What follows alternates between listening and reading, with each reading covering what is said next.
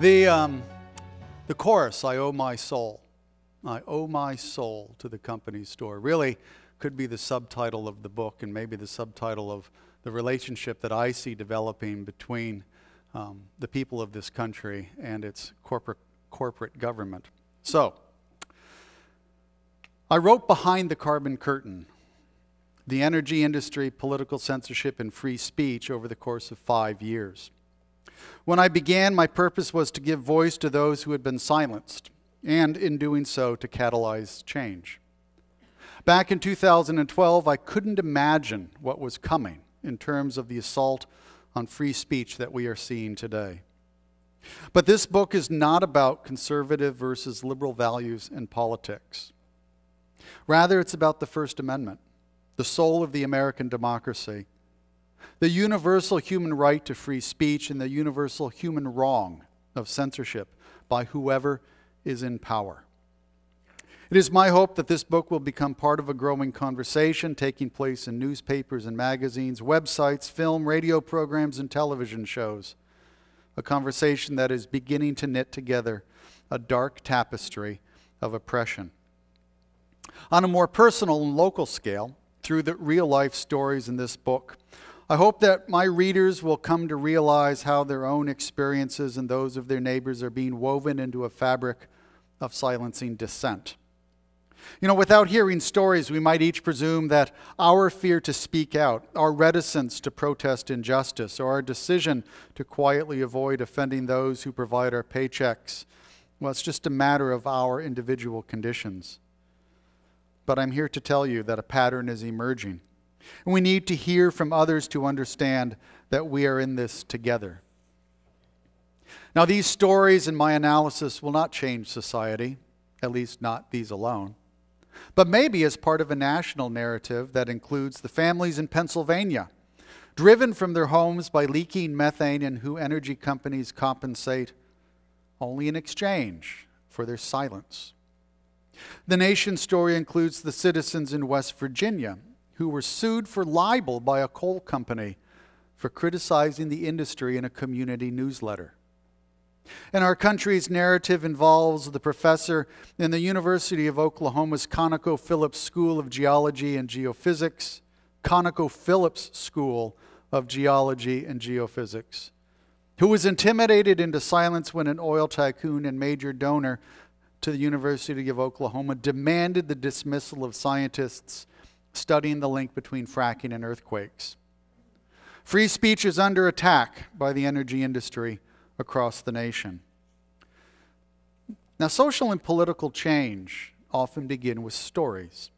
The philosopher Richard Carney maintains that, and I quote, "Telling stories is as basic to human beings as eating. More so, in fact. For while food makes us live, stories are what make our lives worth living." And perhaps he overstates the case. But narratives are how we understand ourselves and find our place in the world. Shared stories stitch together communities, begin conversations.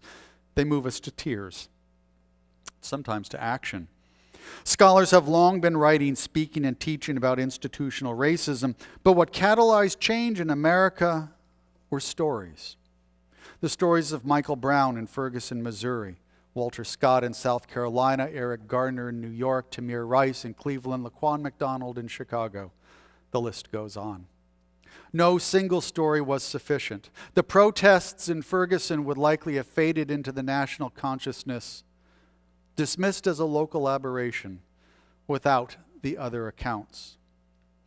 And so my book is a chapter in an emerging narrative of how the energy industries, and in a more general sense, corporations, and we should include big pharma and big ag in there, how these industries silence public discourse.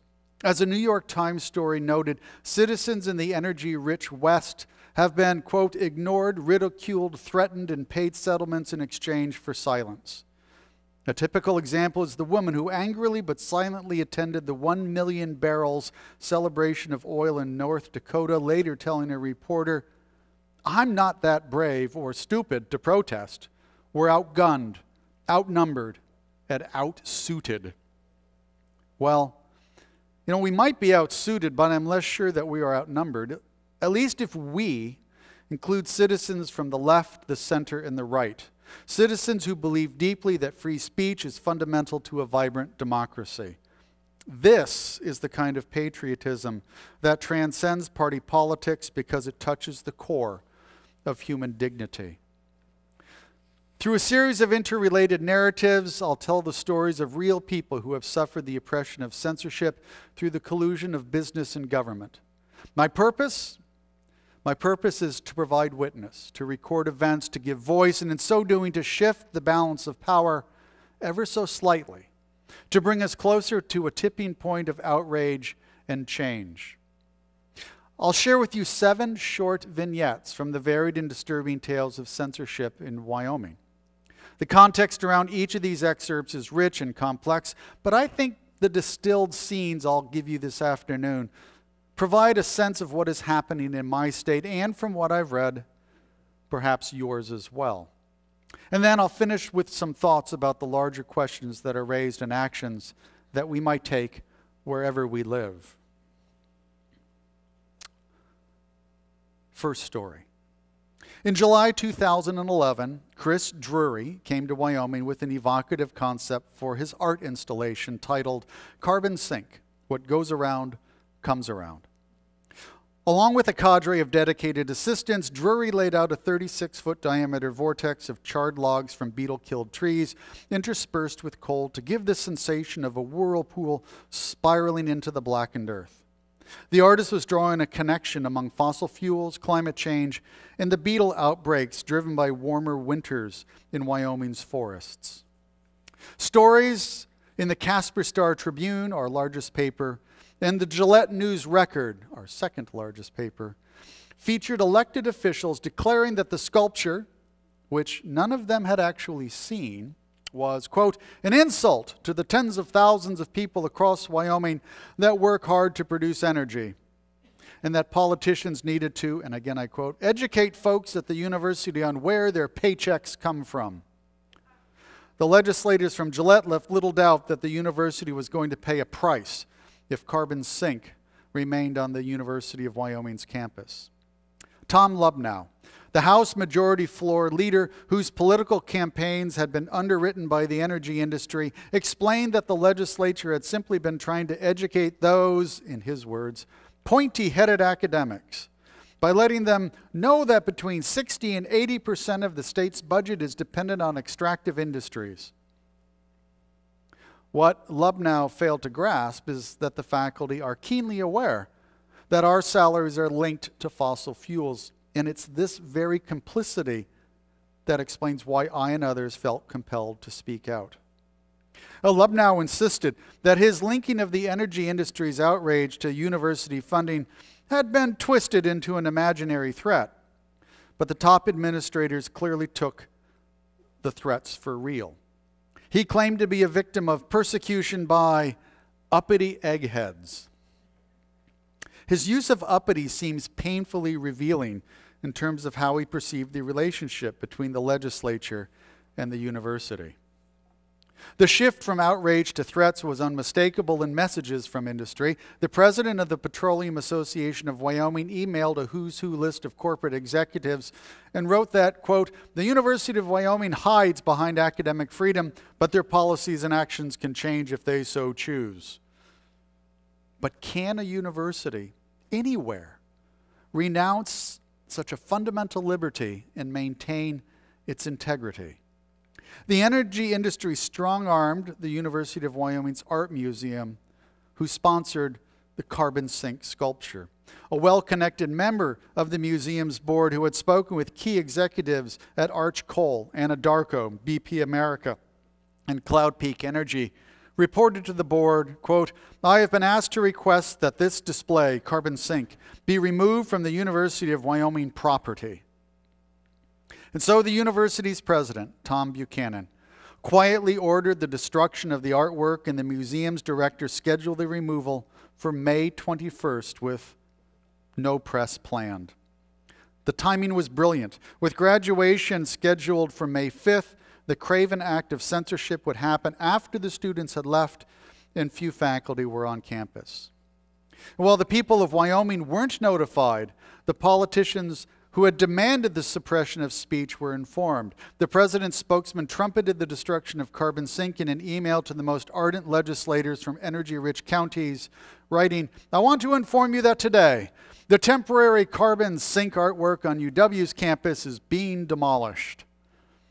In response to a concerned alumnus who noticed the absence of carbon sink, the university's director of government and community affairs simply lied, explaining that the removal was because, and I'll quote his email, "an adjacent irrigation line recently broke and adversely impacted the sculpture." When the inept cover-up was revealed, the director of the School of Energy Resources maintained that, in his words, "those who either directly or indirectly provide funds for the university have a reasonable expectation that they can control messages that the university sends." Let me tell you that again. It applies to all public institutions that increasingly depend on these outside monies. He said, "those who directly or indirectly provide funds for the university have a reasonable expectation that they can control messages the university sends." It appears that Mark Northam's view is that speech is for sale and the energy industry is the highest bidder. Catalyzed by the destruction of carbon sink, a resolution in support of academic freedom came before the university's student senate. The most deeply troubling line of argument began with a student senator who said that after discussing the matter with state legislators, he was, quote, "warned against biting the hand that feeds us." Another senator put it in stark terms, "I agree with the principle of academic freedom, but urge a no vote. Do you want to bite the hand that feeds you?" Students had come to perceive themselves as domesticated animals, fed on low tuition through energy taxes. The resolution failed to pass by a single vote. In our second vignette, nobody would have foreseen a problem unless they were privy to emails from the chairman of the State Board of Education in February of 2014. Ron Michaeli objected to the inclusion of climate change as fact rather than theory in the next generation science standards. And he insisted that, quote, "the ice pack is expanding and the climate is cooling," based on reports from the right-wing Fordham Institute. In the waning minutes of the spring legislative session, Wyoming's politicians passed a budget footnote prohibiting the use of state funds to implement the next generation science standards. The bill's author explained that the standards treat, quote, "man-made climate change as settled fact. We are the largest energy-producing state in the country, so are we going to concede that?" At issue was not the veracity of science, but the vitality of the energy companies. The governor defended the use of ideological indoctrination in our public schools with a rhetorical question. "Are the next generation science standards," he asked, "going to fit what we want in Wyoming?"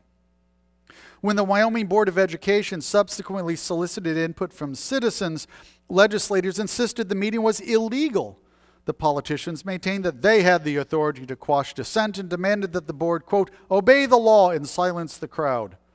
Well, to his credit, Ron Michaeli allowed public comment. However, he might have been wise to remain mum at the public meeting as he insisted that the discussion had to be fair and balanced and, quote, "based on the economy of this state."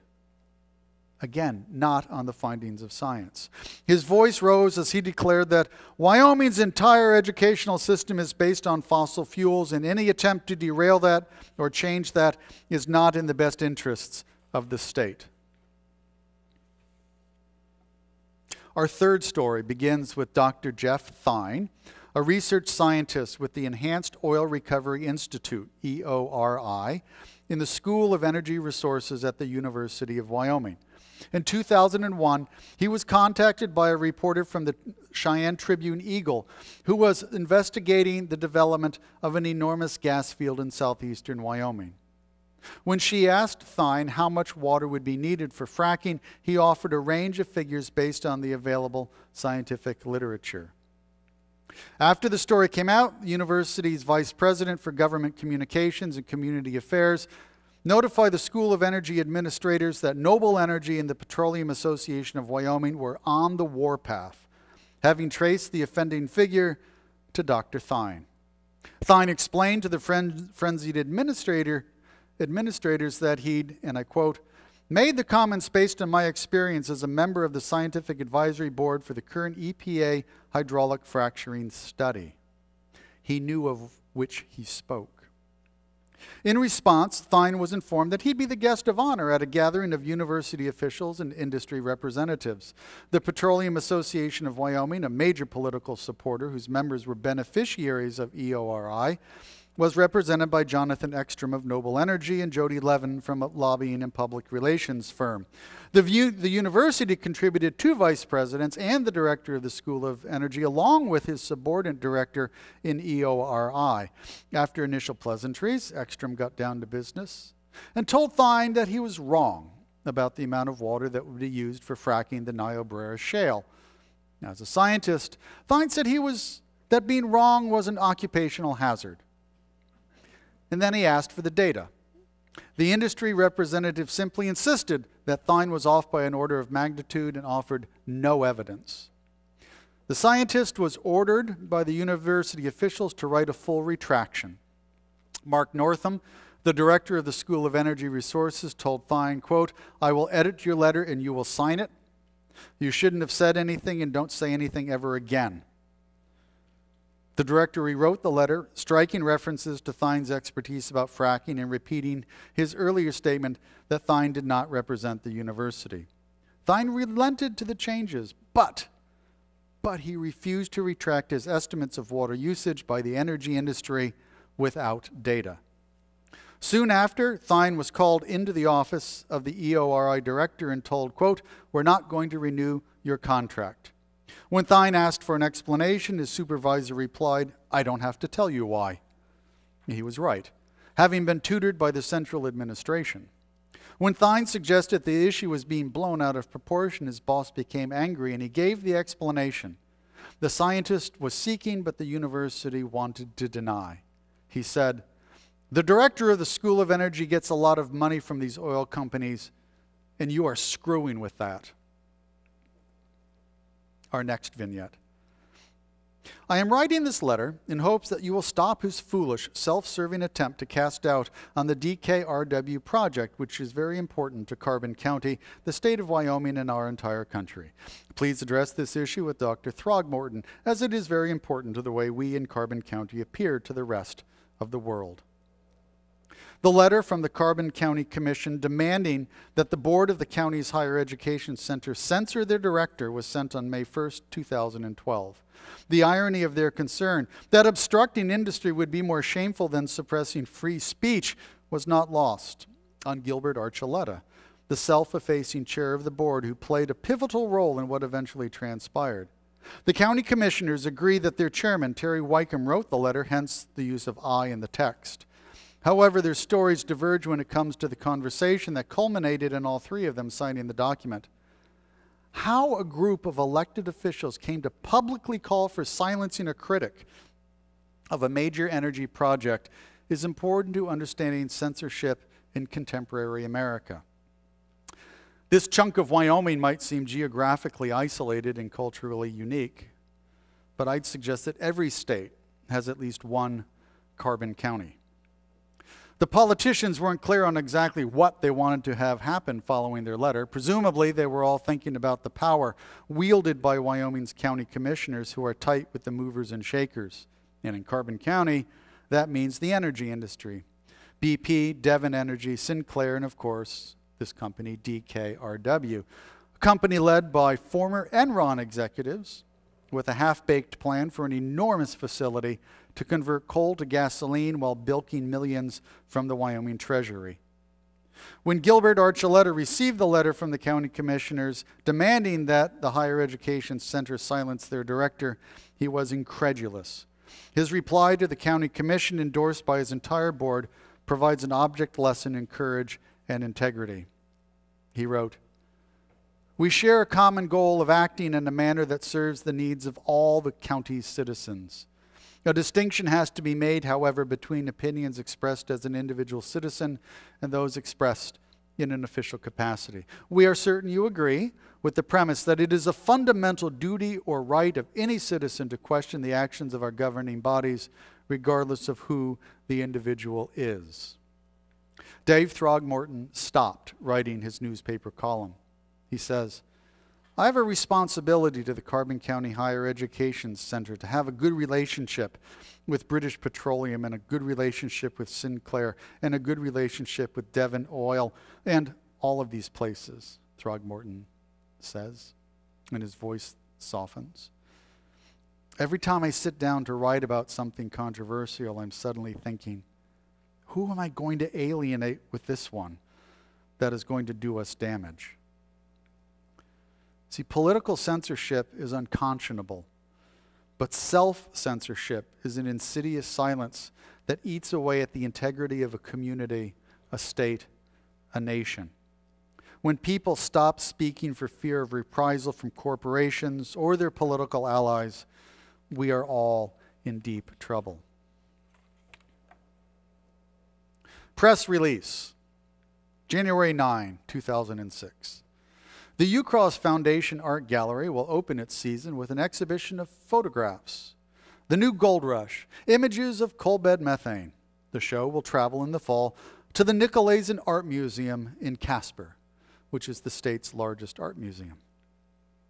Associated Press, February 7, 2006. The intent of the show, sponsors and artists say, is to educate people about how the land has changed in the decades since drilling began taking off. Some in the industry have written off the show as an attack, even before seeing it.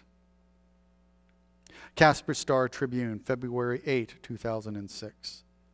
Casper's Nicolaisen Art Museum and Discovery Center canceled a photo exhibit featuring coal bed methane development in northeastern Wyoming amid criticism that it's meant to give the industry a black eye. Nicolaisen director Holly Turner said, there was no pressure from the museum supporters in the oil and gas industry to drop the exhibit. But according to Ben Mitchell, the curator of the art collection, quote, the feedback I received was petulant and angry. He maintains that, in his words, enormous, powerful influences brought to bear on the board and the director. First came an invective-laced call from a state senator, and then came an onslaught of thuggish calls from Anadarko Petroleum Corporation and other energy companies. And behind the scenes, the McMurrays, one of Wyoming's wealthiest oil and gas families, was quietly taking out a hit on the art show.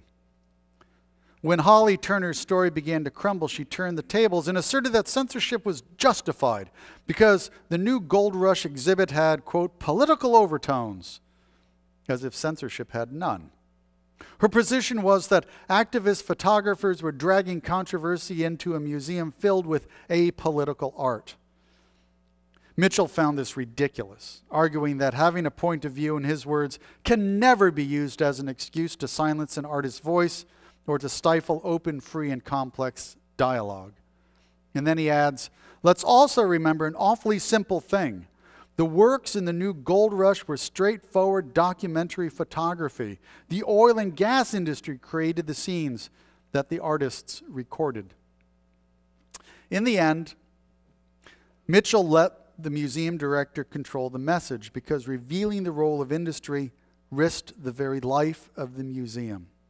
He said, oil and gas interests were so supremely powerful and vindictive that they could kill the Nick. He says, I underestimated the willingness of industry to undermine the roots of democracy and overestimated the principled courage of an art museum in a company town. Today he regrets having allowed money to buy his silence, believing that self-censorship, in his words, left a weakened institution and a weakened cultural community in Wyoming. Shortly after the cancellation of the new Gold Rush, Ben Mitchell resigned. Our sixth vignette begins with those winter days in Pinedale, Wyoming, when masses of ozone slid into the streets and neighborhoods from the gas fields above town. Breathing the air became the equivalent of smoking a pack of cigarettes a day. But while lungs hacked and noses bled in the dark days of the recession, Wyoming enjoyed low unemployment rates and billion-dollar budget surpluses. Sublette County's tax valuation increased from $379 million in 1999 to more than $2 billion in 2005. The 7,000 residents of the county were treated to a remodeled courthouse, a fancy ice arena, a newfangled senior center, and a lively discussion about artificial turf for the high school. The influx of gas workers stretched the healthcare infrastructure, and the courts wallowed in DUIs, batteries, and drug-related arrests. Methamphetamine is useful when working 12-hour shifts for 2 straight weeks. To a guy driving a truck, $35 an hour is good income. And to the energy industry, it's cheap hush money. But when this wasn't sufficient, the industry took more direct measures to silence obstreperous voices. For example, a gas field manager stopped by the Ford dealership to tell the owner that it would be good for business if the fellow would quiet down his father, an irascible legislator who sometimes spoke ill of the gas industry. While the companies silenced dissenters through extortion, the government quashed research through defunding. Dr. Robert Field, an atmospheric scientist at the University of Wyoming, discovered that ozone was being produced from methane leaks in the gas fields. He also learned that when it comes to talking about the detrimental effects of natural gas drilling, in his words, the louder you are, the more it comes back. So I've been very quiet. He struggles with being paid by the public, but unable to deliver information crucial to social well-being and health. But Field's paycheck depends on grant funding, and, as he puts it, I'm not into Harry-Carry. So he abandoned his studies on the Pinedale anticline. Our final vignette begins with the university's Office of Water Programs. To assure silence, this operation was headed by a committed climate change denier. Greg Kerr, an agricultural engineer, dismissed the findings of the Intergovernmental Panel on Climate Change, the world's leading set of experts, by saying, in his words, all these climate change models look like a bunch of spaghetti. As for the loss of Wyoming's glaciers that are vital to the state's water supply, he wrongly asserts that temperatures have declined over the last 50 years. And he defended the fossil fuel industry by asking, as if this was a serious question, he asked, are we going to stop energy production and starve to death? Likewise, the director of the Small Business Grant Program at the university's Office of Research and Economic Development publicly asserts, and I quote, Governor Matt Mead has the courage of his convictions in disclosing that he hasn't partaken of the Al Gore junk science Kool-Aid propaganda with respect to human-caused global climate change. Ask any faculty at the UW School of Energy Research. With the university administration convinced that any mention of climate change was politically untenable, Dr. Steve Gray was in a rather difficult position. As the state climatologist, Dr. Gray tried to fulfill his obligations to the people of Wyoming and speak about climate change in the most diplomatic terms, but he was met with fierce resistance from his own institution. Eventually, Dr. Gray realized that, quote, there was no chance to expand the program to better meet the state's needs. He left Wyoming for the U.S. Geological Survey's Climate Science Center in Alaska, where, he says, quote, it's not hard for people to see the relevance of climate change when your village is falling into a river as the permafrost melts. And so it was, that Steve Gray was the last state climatologist of Wyoming, his post being unfilled since 2011. Well, let me offer a few concluding thoughts. Censorship is nothing new in America, but what seems to be changing is our acceptance of its various guises. Maybe this complacency is related to our new relationship with information and privacy. And this could be why it seems unremarkable that public workers who are fired when they speak to the press, that artworks are removed because companies are offended, or teachers are prohibited from telling their students about climate change. But the more troubling explanation is the emergence of a government that is no longer for the people. We live in a time in which policy is seen to be in service to the market, and people take it to be normal that almost everything is treated as a commodity, including speech. The commodification of public and private life took root when the Cold War was ending. Industrial nations bought into the metaphor of society as business. We would all be better off when citizen consumers could choose, via their purchasing power, among educational, medical, and transportation opportunities. By the turn of the millennium, individuals could rent wombs. Cities could sell the names of civic space, and companies could buy the right to pollute. And in the frenzied marketplace, the energy industry purchased academic positions, scientific questions, and classroom curricula, as well as the power to censor public art, dismiss university scientists, and silence educators. You know, the core tenet of the market mindset is that commercialization does not change the character of whatever is being bought or sold, but markets crowd out moral judgments. If speech is commodified, then its value and function in a democracy are profoundly altered. And in the starkest sense, what was once free speech, an activity in which every individual had a right to engage, it becomes the property of those who purchase it.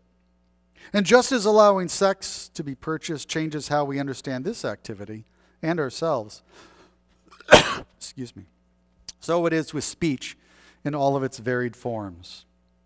Outside my office window at the university is a plaza in front of the student union. When the weather is decent, fundamentalist preachers and political ideologues perch themselves on a box or bench and pronounce their beliefs. I can hear them through my window. But they soon blend into a kind of white noise. Well, they do until passing students decide to engage their would-be saviors. The shouting and the arguing becomes a cacophonous shambles, except that, if one listens attentively, each voice is responding to another. They're all being heard at some level, even if few minds are changed. See, democracies are noisy and inefficient, but they allow the formation of communities in which ideas can be presented, challenged, accepted, or dismissed on their merits rather than their price tags. But with the concentration of wealth comes the consolidation of speech. As media scholar Sue Curry-Jansen contends in her book Censorship, The Knot That Binds Power and Knowledge, quote, "We are now witnessing the removal of the last vestiges of social pluralism and the emergence of a monolithic society in which the market is the measure of all things. That is, America is at last fulfilling Adam Smith's vision of a society in which the rules of the marketplace become the rules of civil society." Modern concerns echo voices raised during the Industrial Revolution, as people realized the deal being struck between humanity and business. In 1806, William Wordsworth warned, "The world is too much with us, late and soon. Getting and spending we lay waste our powers, little we see in nature that is ours. We have given our hearts away, a sordid boon. And today we have exchanged our liberty for the sordid boon of fossil fuels, and nowhere is this more evident than in Wyoming, a harbinger of what is coming to a nation, with banks that are too big to fail and industries that write our laws. But perhaps there's hope." Prompted by years of legislative and corporate meddling, journalists have seen what the commodification of speech means for our fundamental freedoms, and they've begun to raise their voices. The editorial board of the Wyoming Tribune-Eagle, the paper of the state's capital, put it in stark terms when they wrote, "What is the value of academic freedom? That's the question all Wyomingites should be asking themselves. To state lawmakers, it is a commodity that can be bought and sold like coal or oil. What was once non-negotiable at UW now has a price tag on it. Lawmakers have sold the school to the highest bidder, the energy industry." The journalists also recognized the capacity to silence dissidents' voices had become an instrument of wealth and power. The newspaper incisively portrayed the insidious nature of self-censorship on the university campus. They wrote, "In fact, several members of UW's faculty refused to be interviewed for the article, fearing repercussions. And can you blame them? When lawmakers threatened to cut funding to UW for allowing a sculpture on campus critical of the energy industry, the faculty gets the message. Speak up, and it could be you next time." My colleagues in the Department of Philosophy and the Creative Writing program have been adamant that they will take whatever comes, rather than asking me to be quiet. Living behind a carbon curtain of silence is too high a price to pay. Mike Sullivan described Wyoming as, quote, a small town with very long streets. As a governor from 1987 to 1995, he was considered a moderate. Even so, his connections to the energy industry ran deep, and they still do. Sullivan earned a bachelor's in petroleum engineering and a law degree from the University of Wyoming. And in his post-gubernatorial career, he serves on the board of directors at Cimarex Energy, a multi-billion-dollar oil and gas exploration and production company.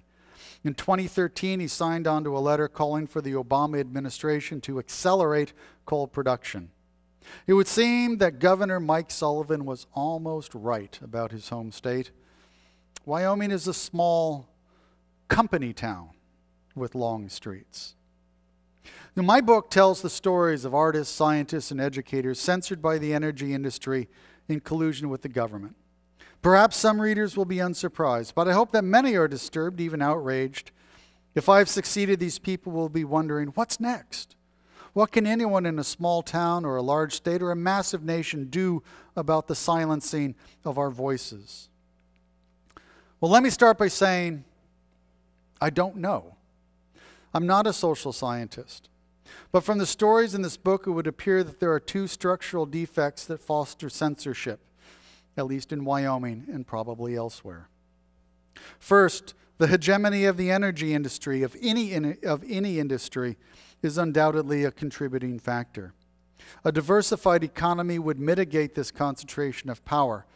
But exactly how Wyoming can achieve this outcome is a decades-old puzzle that economists and political scientists have yet to solve. The second defect pertains to the connection between political elections and corporate money. And this is everybody's problem. This is a challenge to our democratic government and capitalistic economy that is also beyond my realm of expertise. Not to mention, it would be the subject of another book altogether. Social scientists might be able to find ways of disconnecting politics and business, but I suspect the solutions will require great insight in nuance, or more likely, a constitutional amendment. And so what about the rest of us? I don't claim to know how movements arise, why they succeed. I suspect that such phenomena are much easier to explain after the fact than to predict in advance. That said, three elements of social action are worth considering.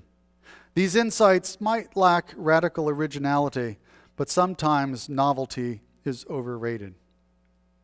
First, with regard to free speech, nothing is likely to change except for the worse if we don't recognize that there is censorship.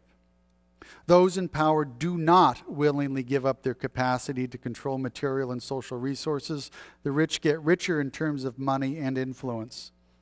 So, share my book with friends and neighbors, but more importantly, share your own story. I suspect that the practice of censorship is among the most challenging of injustices to address. How do we raise our voices when the problem is people are being silenced? If a person fears retribution, then speaking out is not an easy task, but it is incumbent on us to object in some way to whoever we think might listen. Maybe it is at the dinner table, or during a coffee break, or after Sunday service, or in a Rotary Club meeting, or through a letter to the editor, but say something. Second, we should heed the wisdom of Margaret Mead, who said, "Never doubt that a small group of thoughtful, committed citizens can change the world. Indeed, it is the only thing that ever has."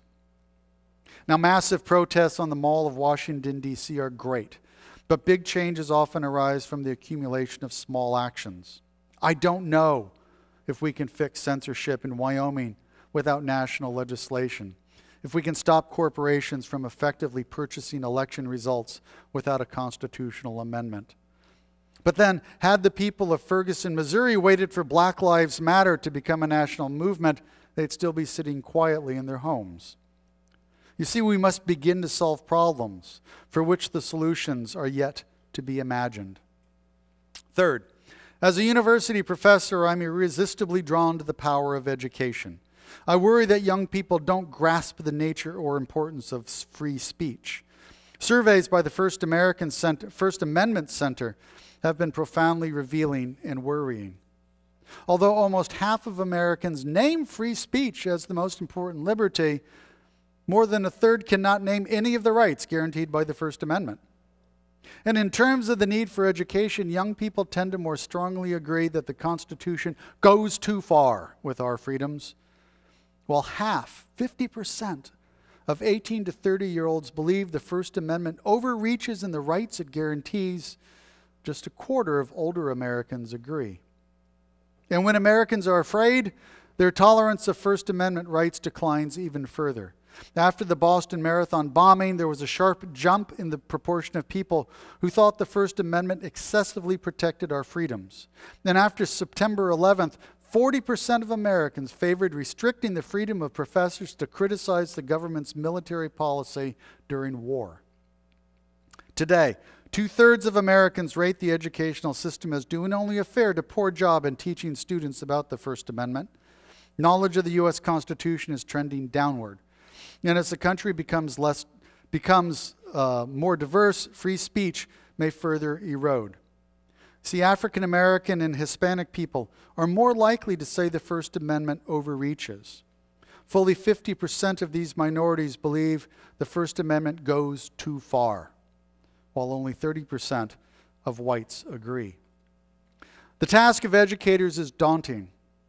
Perhaps students who read my book will be unperturbed. What can you expect when you bite the hand that feeds you? But I also worry that students will just be perplexed, asking, don't employers have a right to decide what their employees can say? Maybe I'm being uncharitable, but remember the effect of fear on our tolerance for oppression. Today, Donald Trump is tapping into fear of economic decline, illegal immigration, unfamiliar religions, other races, strong women, and social change.